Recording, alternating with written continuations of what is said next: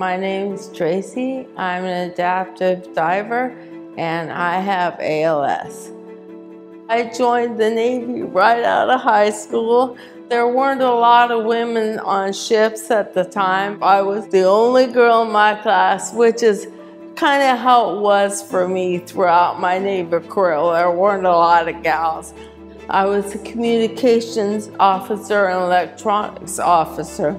I used to regard myself as kind of fierce, you know, not scary fierce. I was never that, but like bold, living life boldly.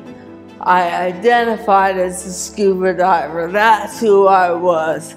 So when the disease hit, it's not just I'm gonna lose my ability to walk, use my hands, speak. It's I'm not gonna be the same person anymore. It was gonna take away my identity because who am I? I'm a diver and I'm bold, you know, fierce. And I thought, I don't want to give up my identity yet. I don't have to. And I started Googling, you know. I was a diver all this time. I didn't know about adaptive diving, but I finally got the right search words and happened upon dive hard. And I reached out to him. I said, hey, look, you know, I used to dive. I want to dive again, but I can't really walk. And I thought, you know, all I really need is help getting on and off the boat. I get in the water, I'll be fine. And I got down there and I realized, gosh, I kind of need more than just on and off the boat. People, it's not intentional, but there's an unconscious bias that I think most of us carry.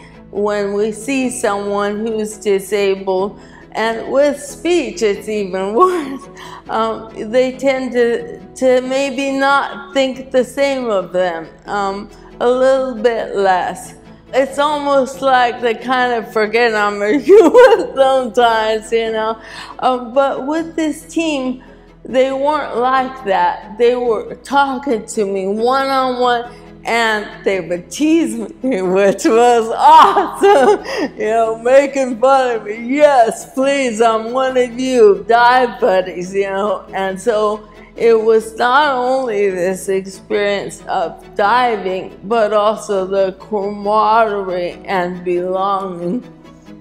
Getting in the water is so liberating because when I'm down there, I no longer am worried about hurting myself, falling, or all that clumsiness, and I'm free. I'm free. I feel like when I'm diving, I'm flying. You know, there's nothing to pull me down, and I can breathe in and out to just where I'm in the water column. I am in control of that, and it just feels so good. When I'm down there, it's just unadulterated joy that I feel in that moment. There's a lot of physical adaptations, obviously. I dive with a full face mask because if I get a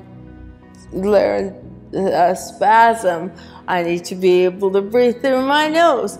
My feet don't work so great. So I use hand paddles, you know, work around those things. And there's mental adaptations too. I was always very independent underwater.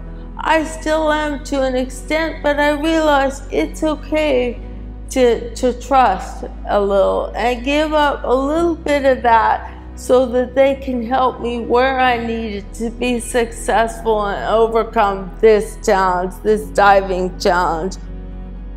The Imagine the Possibilities slogan, on its face, it's you can dive, everyone can dive. And for a lot of people who didn't think they could, that is true.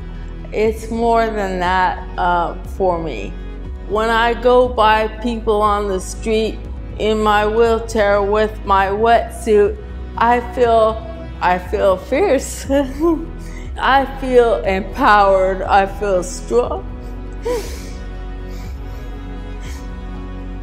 I feel that everything is a little bit more attainable.